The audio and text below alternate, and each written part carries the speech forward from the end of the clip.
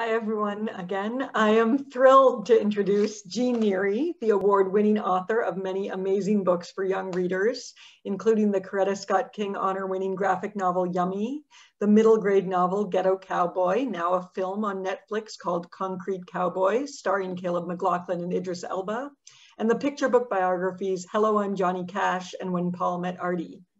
Greg is a wonderful author who excels at telling stories inspired by real life that really resonate with young readers. Like some of his characters, he's a cowboy at heart, roaming the rugged frontiers of the world, and that's where he gets his inspiration for many of his stories. In fact, recently he took a National Science Foundation funded trip to Antarctica, and he's currently working on a project based on that experience. Greg's newest book, coming this fall, is a sequel to Ghetto Cowboy called Polo Cowboy, and I'm so excited for all of you to have a chance to read it. He's an incredible writer, an amazing go-getter, and one of the nicest guys you could ever hope to meet. Greg is normally based in Florida, but he's joining us today from Vienna, Austria. Hi, Greg. So you're going to start by reading to us a little bit from Polo Cowboy. And I don't know, do you want to give a little introduction about what the book's about before you dive in? So this is a sequel to Ghetto Cowboy. It literally picks up from the last scene of the first book.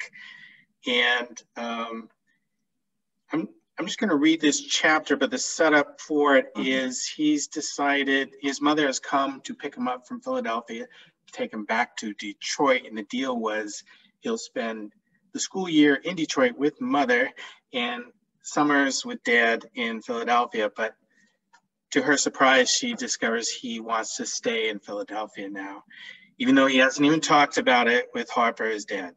So in this scene, he's kind of taken his horse Boo and into Fairmount Park, which is the big park he goes to when he needs to think about things. And he stumbles across the old police barn where the police kept their horses, and that barn played a big role in the first book when they confiscated his horse Boo, and they had to go rescue him and all this drama, and they find it completely empty. So in this scene, Boo is running around this empty corral, and Cole is kind of daydreaming about what it'd be like for Boo to have a place like this rather than the rundown stable that he's in, which is kind of a makeshift, empty building turned into a stable. And then he hears a noise. I'm sitting there dreaming about what I could do with the place when I hear some kind of strange noise. Thwack, bang, thwack, bang, thwack, bang. What's that? I leave Boo at the trough and follow the sound out the corral. It seemed to be coming from the other side of the barn. The barn is big, so it takes me a few minutes to walk around the edges. The sound is getting louder, and then when I come up on a corner, I start hearing a voice too, a girl's voice, counting. Thwack, bang, 22. Thwack, bang, 23. When I peek around the corner, I see the weirdest thing. A girl sitting on a sawhorse with a piece of cardboard for a saddle, holding the reins like it's a real horse or something. She's hitting red softballs with a long wood hammer. She takes a swing at one of them balls. Thwack! It sails through the air and hits a square chalked on the side of the barn. Bang! 24, she counts. I have no idea what she's doing, but I watch her hit a few more. She's dressed funny too, wearing a helmet, and on her arms and knees is leather pads. On her feet, she's wearing long black boots that cover her calves. She got on white pants and a dark shirt that says one word, chuck her head. When she runs out of balls, she climbs down off of that thing and starts collecting the loose ones in a basket. And then she puts the basket at the foot of her horse and takes off her helmet. Oh, dang. She's about my age, but her face, it looks like she's made up for Halloween or something. Her skin is dark like mine, but around her eyes, nose, and mouth is painted like white, like she just dipped the front of her head in a bowl of paint or something. It's not polite to stare, she said suddenly. I look around and realize she's talking to me. I wasn't staring, I say, even though I was. I mean, I just heard a noise and came around to check it out. She's looking at me, but the whole mask thing is freaking me out because it ain't paint. It's her skin. I try to change the subject. What happened to the mounted police, I ask. I mean, last time I was here, they kept all of their horses in the stable. She dumps the basket of balls. They're gone. Closed the program. Really? Why? She climbs back up on her wood horse. Mom says it costs the city too much to feed them and clean up after them. She aims and takes a swing at a ball. Thwack, bang, 26. I think he was on 25, I say. She ignores me, but on the next hit, thwack, bang, she says 26 with attitude. I watch her take a few more whacks. What are you doing, I ask. What's it look like? Practicing my half-seat trunk rotation. You what? She laughs. Polo, dummy. Only polo I know is them shirts some kids wear around. Like Ralph Lauren polo? She stops and looks at me like I'm stupid. If you're gonna stand there, make yourself useful. Get those balls for me, will you? I don't know why, but I do it. I hustle over to where a couple of balls sit near the barn wall. Can I ask you a question? Thwack! A ball sails by, just missing my head. Bang! Hey! I shout. She stares me down hard, then points to her face. It's called vitiligo, if you gotta know, she says. It's a disease that causes the loss of skin color. So no, I'm not dressed like a clown for Halloween, and I'm not part Dalmatian, okay? I pick up the balls and walk over to where she is and dump them. I was just gonna ask you what a chuckerhead is, I say. She kind of laughs like she ain't sure if I'm lying or not. Finally, she says, a chuckerhead is anyone who loves polo. I never seen anyone play polo except for a polo game I saw on TV once, but it was in a pool and there were no wood horses or hammer sticks, I say. I did play Marco Polo once, but that was in a pool too. Now she just looks sorry for me. Are you like simple in the head or something? And by the way, these aren't hammer sticks. They're called mallets.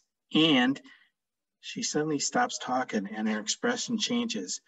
I hear Boo amble up behind me. He starts nibbling at the back of my head. That your pony, she asked. So that's just kind of the opening between the two main characters here in this unusual idea for a sequel, I would say. Definitely unusual but intriguing. I mean, how did you get the idea to bring polo to Cole's world? Yeah, it was not the obvious choice, but what happened after the first book came out, and I was doing school visits all over, kids were kept asking, like, when are you going to do the next one, the next sequel? And I would always say, well, you know, usually to do a sequel, I need another idea, and I don't really know where to go with this. And, you know, one kid kind of kept on me, and he's like, I know what you should write about. And I'm like, sure, let's hear it. And it turned out he was from Fletcher Street, which is a neighborhood, you know, where the original story takes place. But he was living in two worlds because secretly he was also a polo player. And there was this barn in Fairmount Park that housed the only African-American polo team. And that in itself is an epic story, how they went from being kind of the Bad News Bears to national champions.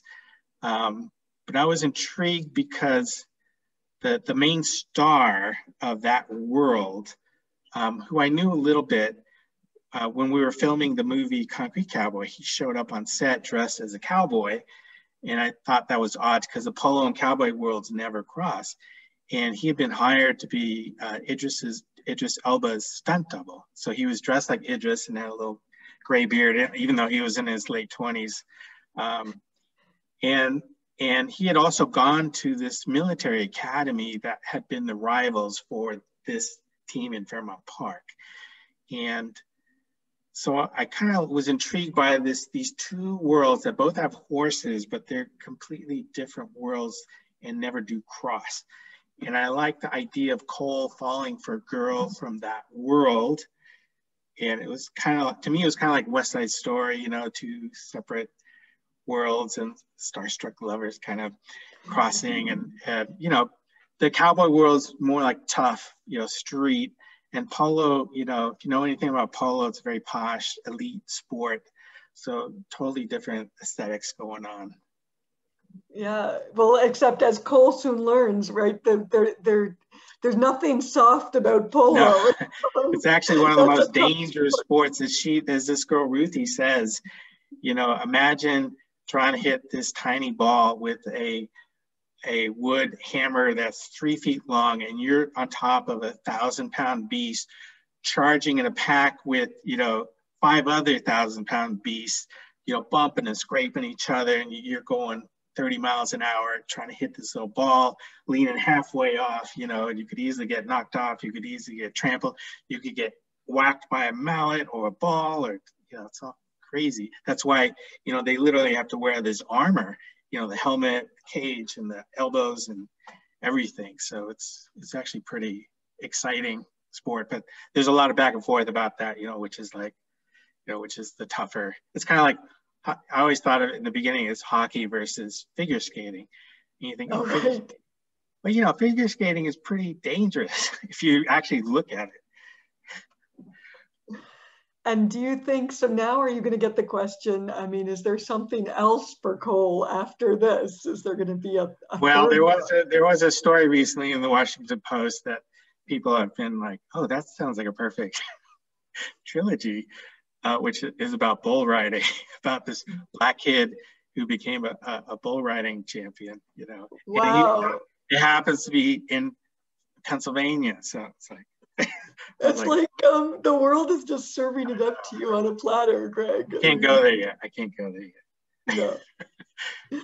Wow. And what, so you came up with the idea for this story, and then how did you get the idea to give Ruthie vitiligo? Because that's something that so this group in the park, this polo team was having a fundraiser that I went to.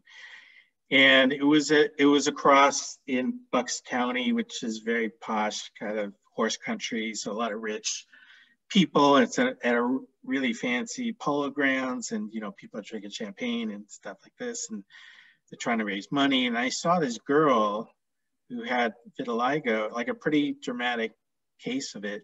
And she was manning one of the booths. But I was like really impressed, like how kind of open, and like she was totally working it, and, you know, like talking with all these, she was, you know, maybe 17, 18, but and talking to all these fancy adults, but she totally held her own. And I tried to, you know, I was like really impressed. And then later I saw her kind of resting kind of away from the action. And, you know, I could kind of see like how much energy that took, knowing that everybody who saw you, including me, like notices you in a crowd of hundreds of people, like you pop out. So not only in the story is she, well, I should say, you know, Cole Harper's one stipulation is that he get a job, and he gets Cole a job at this military academy in the barn there, taking care of their horses, where you know, she ends up meeting Ruthie more. And you know, so not only is Ruthie part of this academy, like she's the first girl, she's the first Black girl, and then she has this skin condition, and, you know, she's on the polo team, so she's totally outnumbered and outmanned, and just like, so she has a lot going against her. So it's kind of really a story about two outsiders trying to hold their own. And there's such a tender romance. I mean, friendship and the starts of a romance between them. It's really perfect for this age group. It's not like, you know, over the top, but it's fun to see. It's fun to see Cole getting kind of smitten. Yeah, you know, because you're like 14, and it's kind of like this awkward age where you're not supposed to own up like you're interested in a girl, but it's even trickier if you're interested in a girl who has like these physical issues that everyone else is going to notice. And so you're fighting these two conflicting things, which is like, you're kind of ashamed to be staring at her or noticing her, or you don't want to like acknowledge that she's different, and yet she is, you know. So it's like, it's awkward enough just being 14 and doing that, but then it's like you elevate it against all these other things, and it's like a lot of drama going on. For sure, for sure. So these stories all take place in Philadelphia, and you've spent some time down there and gotten to know some of the cowboys. And can you talk a little bit about that and just the experience of it? Yeah, so Fletcher Street is where the stable is, that is, you know, was inspired, the stable and the story. And Strawberry Mansion is the neighborhood, and most people consider it the most dangerous part of Philadelphia. And so nobody ever knew there was a whole world of Black cowboys going on there, just because, you know, anyone who lived outside of that neighborhood, you know, did their best to avoid it at all costs. And even people I knew who lived 2 miles away had no idea. And to me, it was pretty special because you know, what they were doing was they were saving horses who were literally being sent to the slaughterhouse and then bringing them back to this neighborhood and rehabbing them, bringing them back to life, and then turning around and giving the horses to kids in the neighborhood with the idea, you know, if you own your own horse, it's a full-time job. You don't have time to get in trouble, you know, and plus you put a kid up on a horse, even in a tough neighborhood, or especially in a tough neighborhood, you know, you get a lot of instant respect because people literally have to look up to you, and nobody's going to mess with you when you're on a horse. And they get a real sense of self-worth, you know, like their reputation is based on their horse and how well they take care of their horse and how well they ride.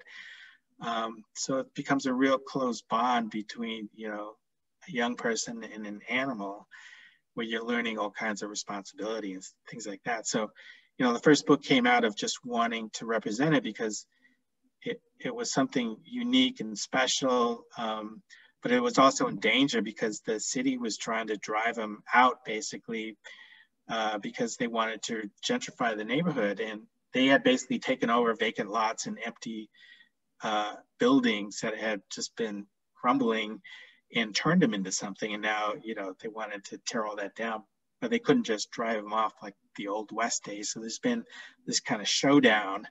And so part of the thing for both books is to kind of change the narrative by showing how special this world is, and that, in fact, this is something that should be embraced and celebrated. And certainly since the movie came out, or even when we were filming it, you could see how Philadelphia started, at least the media started to embrace it as something really cool and special and unique to the city. And now that it's gone global, I mean, we opened in 190 countries around the world. So even here in Austria, you know, I ran into people who didn't know you know, that was my movie, and they had just watched it, you know. It's like, oh. So it's like, and, you know, and being able to raise a lot of money to save the barn and start a fund to eventually build a barn in the park that can't be gentrified or destroyed. So it's been quite a journey.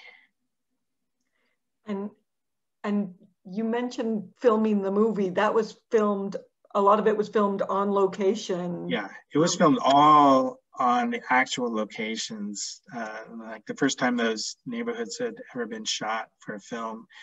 And what was really meta and strange was, you know, we were shooting in the actual locations that inspired the story, and the people who inspired the characters were all there on set every day. You know, some of the people from the neighborhood were in the film, some of them were behind the film, and they would just, you know, even you know, right before a take was about to happen, they would walk up right up to Idris Elba or whatever and start talking to him without even going to the director or anybody. Just, you know, the message was always to keep it, you know, 100% real. And so they developed this relationship, you know, just like, look, this is how you got to play it. You know, this is what we would do. And so it was like, oh, okay. And for me, it was really weird just to see the real people and then these actors playing these characters based on these people and the actual place. So it's really kind of this weird meta experience, but like a real beautiful community event. Like they all turned out, the whole community, and they were involved in a lot of different ways.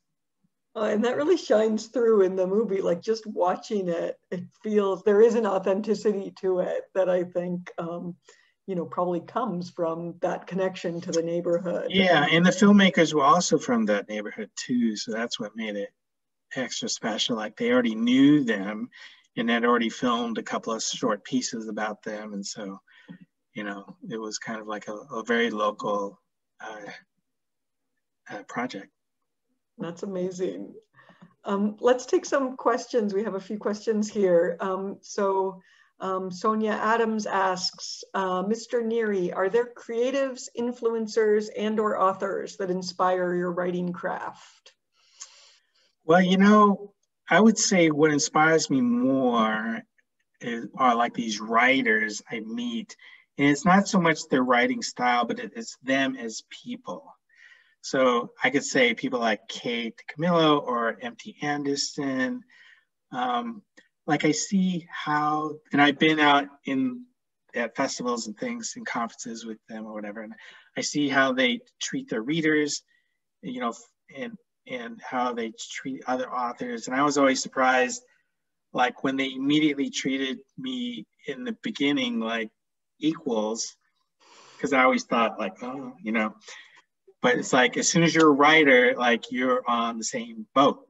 And so it taught me a lot about how to not only treat the readers, but to how to treat other writers. And also I saw how special it was a relationship with educators and librarians who have been really, really key for me in my books. So to me, that's the way other writers have influenced me. And to be honest, like I'm so busy, I don't have time to read. Like I'm friends with a lot of people who, I've never read any of their stuff because I just don't have the time. And if I do read, I'm reading nonfiction because I'm doing, research or whatever. And so it's always the people, it's always real life that inspires me. Yeah. Okay, and then Gary Anderson asks, says, thank you, Greg, for doing this today. The sequel sounds great, as well as the bull riding possibility. He says, I wonder if you have any more musical biography picture books in the works and how you choose the subjects of those projects. Ooh, the musical biographies. Well, there was one, which still remains in the hamper, as they say. But I can mention the other book that we're doing together is about Christo and Jean-Claude, the artists. And that kind of came about the same way, which is, story about Johnny Cash and Simon & Garfunkel was less about their music in the beginning and more about coming across their story as young people and just like all these things I never knew about them. I knew the famous personas, but I never knew where they came from. I never knew that, Paul and Artie grew up as best friends, from 6th grade on, and, the life of Johnny Cash as a kid, leading up to the birth of rock and roll and all these crazy stories. So it really developed out of, just stories that have not been told yet. And for the Crystal one, it's really about not only their story, but also the bigger question of like, what is art and who gets to make it, which is really at the heart of all their projects, really challenges that question. So yeah, but I am always intrigued by I will always come across musicians like, that would be, like nobody's done that book yet, but we'll see. I feel like for you, like the world is kind of like it's a candy store. It's a candy store. It is. It really is, and you're just picking the stories and then working your magic on them. It really is incredible. I'm trying. Okay, Lindsay asks, do you have a favorite line or chapter from the book? The new book. Well, there's a chapter I really like. I don't know what chapter it is, but it's the scene where she challenges him, because he's always like being friendly with her and everything, but he always averts his eyes because he doesn't want to stare, because as soon as he looks at her face, he's staring at her face, you know, and he knows that's a bad thing. But by not looking at her too, it's also disrespectful. So it's like this. So she challenges him to really look at her face. And at the same time, she's looking at his face for the first time too, because, you know, he's always looking down or away. And so I think that's kind of the first moment where they really start to see each other for real. So to me, that was always like the key scene to the whole book. Yeah, no, that's one of my favorites for sure too. Jane asks, do you ride horses yourself? I always like to say, I'm a rider, not a writer. I do come from a horse family. I have a cousin who's a horse trainer, who's the star of my graphic novel, Grand Theft Horse, and an uncle who, you know, rode horses in the Rose Parade, and a cousin and in-law who have horses too.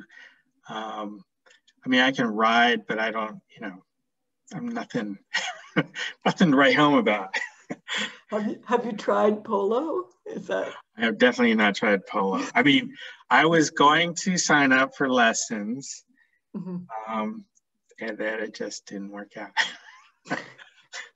The other thing I learned too is, you know, as soon as you write a book about something, whether it's chess or this, but especially because I've written more than one book about horses, you know, everybody's going to assume you're an expert horse rider, and they're going to like, okay, let's go for a ride.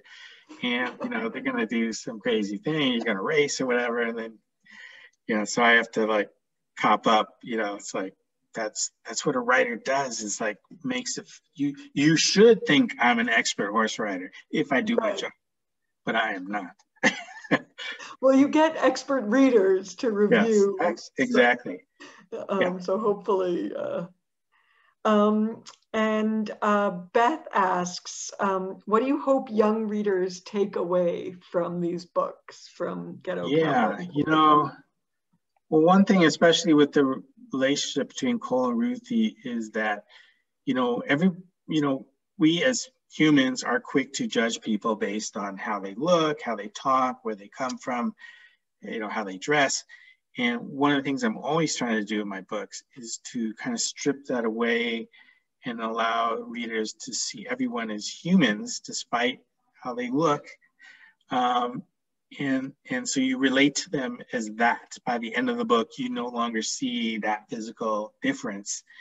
And that is always the goal, is to get people to look past the surface at the real human inside. Yeah.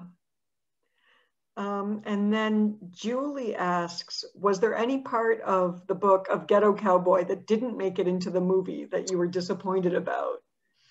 Oh, I wouldn't say disappointed. I mean, I came out of the film world, so I know the difference between a book and a movie. And if you literally film the book straight, it would not work.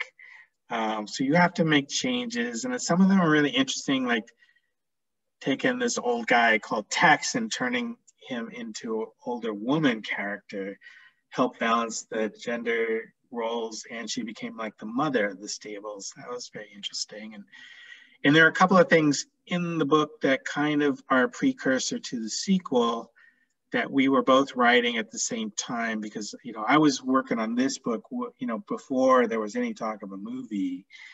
And so I think some of it leaked in terms of, there's a girl cowboy, who's kind of like a love interest, even though it's not dealt with deeply or anything.